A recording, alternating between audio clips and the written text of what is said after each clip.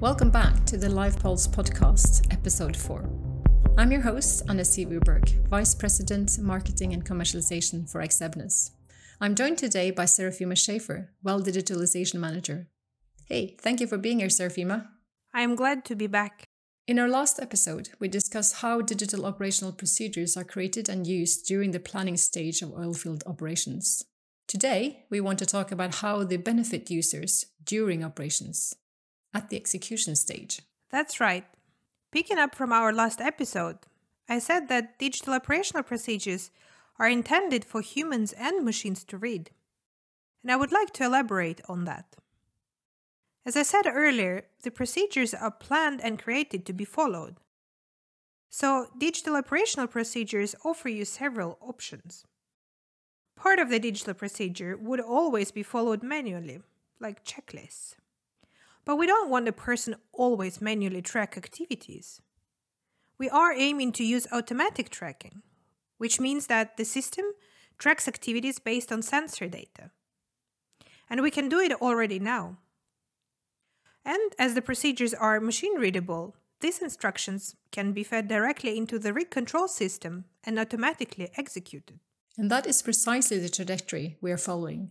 We're moving from manual execution to eventually automation, which is a major transformation for oilfield operations. Yes, and I don't want anyone to feel pressured about that right now, because today we're talking specifically about automatic tracking, and that is a big deal on its own. This is a capability that you can have right now. You can use digital operating procedures instead of simple checklists, and use information that you already have along with the sensor data that is available on every rig today. Okay, let's get into it then, Serafima. What can you tell us about automatic tracking? What does the system track? It automatically tracks activities during operations and monitors them in relation to two types of parameters. The first one is operational controls. Let's assume that the engineer writing the procedure has entered operating parameters for a specific activity using a particular equipment. And the digital library is guiding the engineer's choices, making use of the embedded connections as we discussed in episode 1.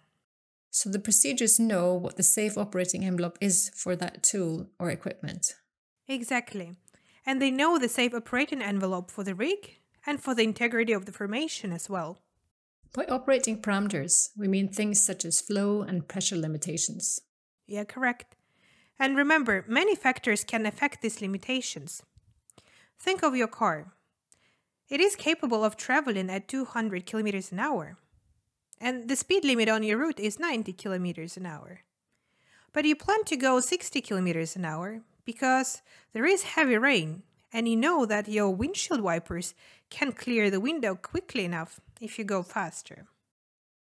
Automatic tracking lets you constantly monitor if the operation is proceeding within the safe operating window set out for the environment and the conditions. And if not, you'll get a warning. It will flag deviations, and that will prompt the rig crew to make adjustments or to proceed and explain later why. The system doesn't step in and stop activities. No, and if you're getting close to any limitation, it will notify you. But it's up to the driller or someone on the crew to decide how to respond. Remember, there are usually other ramifications to a deviation. Maybe driving your car at 60 kilometers an hour has some other effect that you have forgotten about. Maybe there is a high risk of hydroplaning in these conditions, even at 60 kilometers an hour.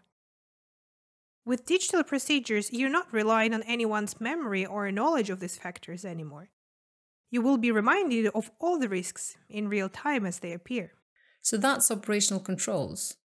What is the other type of parameters that is tracked? The second type of parameter is status controls. This has to do with tracking the progress of your operation against the plan. Are you performing the actions as planned? In the planned order? Within the planned time frame? Everything is tracked and recorded, so you get a precise account of what was actually done. Let's say the procedure says to pump at a flow rate of 2,000 liters per minute for 10 minutes. But for whatever reason, the driller only pumps at 1,000 liters per minute. The driller may have a really good reason, or maybe he just got distracted. It's not necessarily wrong or unsafe, but you're not within the planned window of operations. So by definition, the quality of the execution is diminished. It has deviated from the plan. It could be just fine, but the deviation could also cause several things to go wrong. The good news is you'll get a notification and you can react quickly. The driller can either justify the choice as a desired deviation or can correct it and get back on track. You can see the effect of every action right away by the sensor response. Another benefit, since we have a plan, the system will also know how long the pumping is supposed to take. Yes, and it will also tell you when it's time to move on. Whereas today, there is a fair bit of estimating going on and people trying to keep an eye on their watch. Yes, and every minute of lost time represents a lot of dollars. With our system, you will see the beginning and end of every activity timestamped, so you will know exactly where you've lost your time. Right, we know that plans are not usually matched up with reports today. It's not so easy to do that with unstructured written procedures and text reports written after the fact. With a digital system, you can zero on the deviations and know what actions to keep or avoid the next time, managing quality and efficiency of your operations. As we like to say, every project makes the next one better. Another advantage of the digital system is situational awareness. Everyone on the team sees the big picture during operations. Everyone is aware of each state transition and can track where the operation has progressed in the procedures. People on the rig or back in the office can go for lunch and know that in an hour, the operation will reach some critical point that they want to be present for. Serafima, would you agree that the automatic tracking we offer is unique in the industry? Absolutely. Automatic tracking is something you cannot get with the generic procedure software that doesn't know how to interpret or use real-time data. And the only way to achieve automatic tracking is through the digitalization of operational procedures. But there can be confusion with other capabilities out there, for instance, rig state detection, sometimes also called rig activity detection. This is not the same as automatic tracking. No, it is not. Rig state detection uses sensors to essentially deduce what activity the rig is doing. But there is no other information to tell you what comes next, or where you are in your process. It's like having a system that says, yes, I can confirm that you, Anasiv, are currently running. But that doesn't tell me very much. You could be exercising, or you could be running to catch a bus, or running to get away from a bear. The success criteria for each of these states is completely different. And the only way I can track the quality and success of your state, you're running, is to have a procedural plan to measure against. It makes me think about the old-fashioned method of using a fold-out map when you traveled. You looked at what was around you and deduced where you were on the map. In contrast, today we have GPS apps like Google Maps. It knows your plan, tracks where you are on your route, and how much time and distance remains to your destination.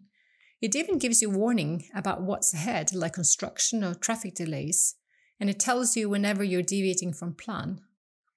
And it gives you an alternative route. That's very much like what we offer. Good analogy. Another thing is, if you only rely on rig state detection about where you are, it could be already too late to adjust your actions. The state is already happening, but like your Google map, our system will give you advice notifications to help you stay on your planned route. So, with digital operational procedures, you're prepared for what's coming and how to handle it. You have an early warning system that gives you time to make different choices about how you proceed with the operation. And it's also essential if we look further towards automation, as the multiple systems are involved and they need to know in advance what's coming up. Digital twinning is another useful technology available in oil and gas, but it is also quite different from automatic tracking. Simply put, a digital twin is a simulator that is set up to run the same task as you are doing. It's been programmed to show how a defined action should be done, and then by using real-time data, it continuously recalculates as the operation proceeds. However, the digital twin is simulating the scenario seconds ahead of where you actually are. In my running analogy, it's like having another runner a few feet ahead of you, telling you, oops, there is a cliff here. Oops, too little, too late. It is useful information for the next time you go running. Yeah, if there is a next time. Yeah, right. Digital twinning can be very helpful, and it certainly complements our system. However, it is always based on what you know, on existing models.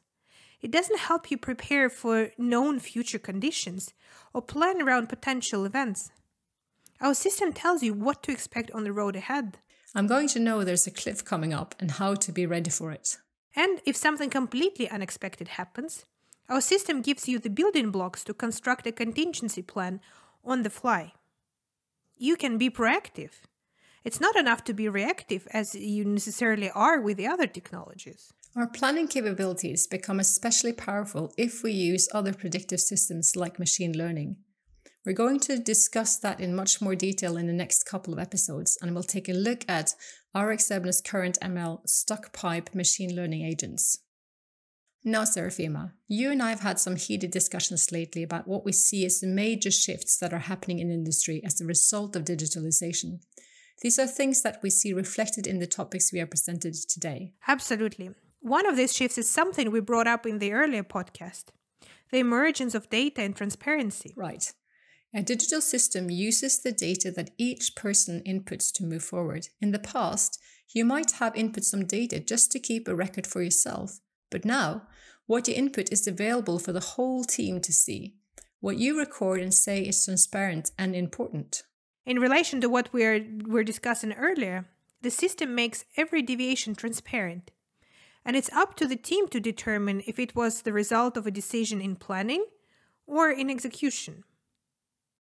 And this transparency has all sorts of positive potential. By improving shared knowledge and the quality of data, and by empowering individuals. Oh, and by the way, in future, with automation, it is extremely helpful, as we'll know that an error most likely was made in planning, because the execution will be exactly to the plan. Well, that brings up another high-level shift that we discussed, the emergence of planning. The importance of planning increases as you move closer towards automation. That's true. Currently, the drilling engineer in the office writes a procedure, knowing that the driller will read it and bring their knowledge to bear. With a digital system, the drilling engineer writes a number, and that's the number the system will use to validate the operations.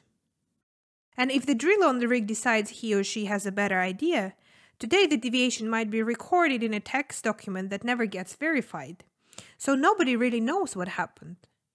With the digital system, the sensor data tells the truth, and it's all there to be analyzed for further use. And that's exactly what we want, to remove the gap between planning and execution.